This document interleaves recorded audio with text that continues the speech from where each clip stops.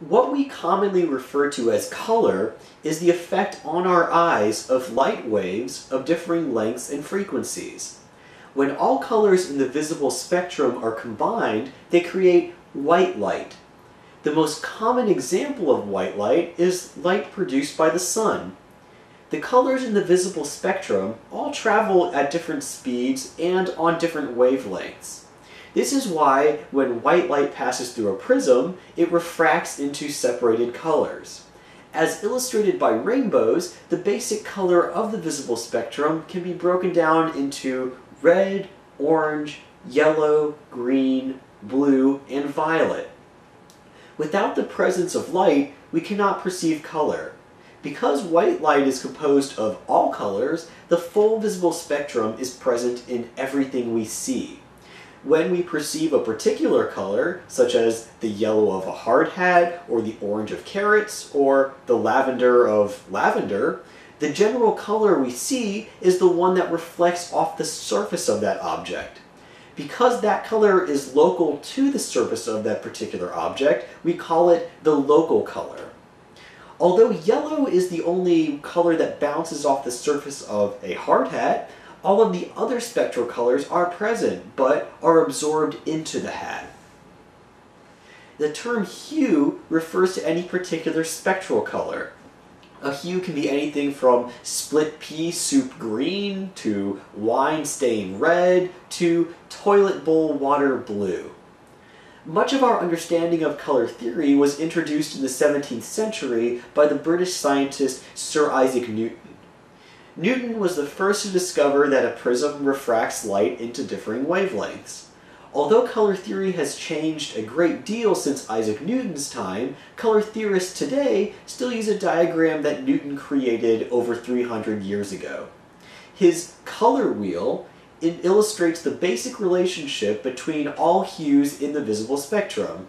The hues of red, yellow, and blue are referred to as the primary colors. These are called the primary colors because these three colors are the building blocks of the color wheel and cannot be created by mixing any other hues. On the color wheel, the primary colors are represented by the number 1.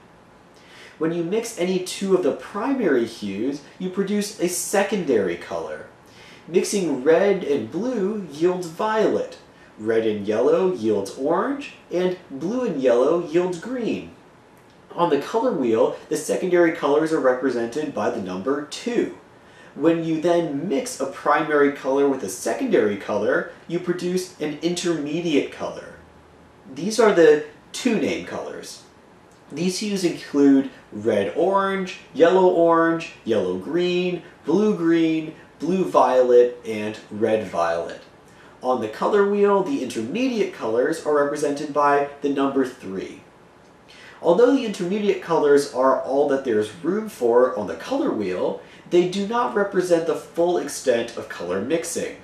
Opening a large box of Crayola crayons gives you a better idea of the infinite variations of colors that can be mixed. Any hue mixed with black results in a shade. The more black that is present, the darker the shade. Any hue mixed with white results in a tint. Similarly, the more white that is present, the lighter the tint. We refer to these mixtures as tints and shades rather than hues because white and black themselves are not spectral hues. The term saturation refers to the purity of a spectral hue. The more shade or tint that is present in a mixture, the lower the saturation of the hue. A color scheme is a grouping of colors that an artist uses to produce a distinctive color harmony or dissonance. A complementary color scheme is created when an artist uses two hues that are directly opposite each other on a color wheel.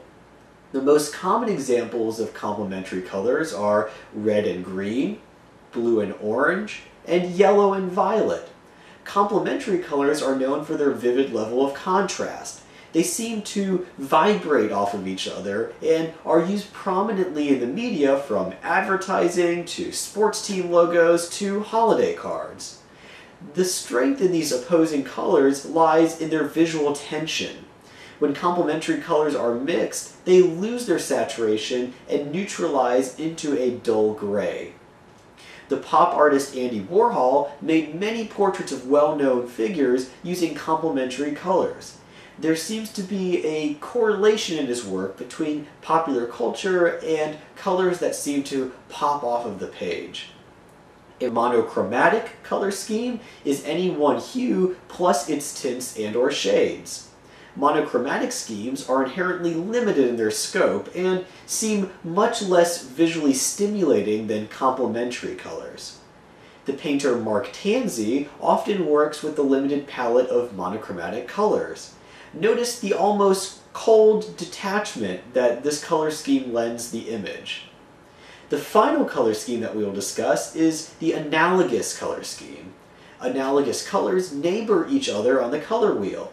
Examples of analogous schemes would be red, red-orange and orange, or blue, blue-green, and green.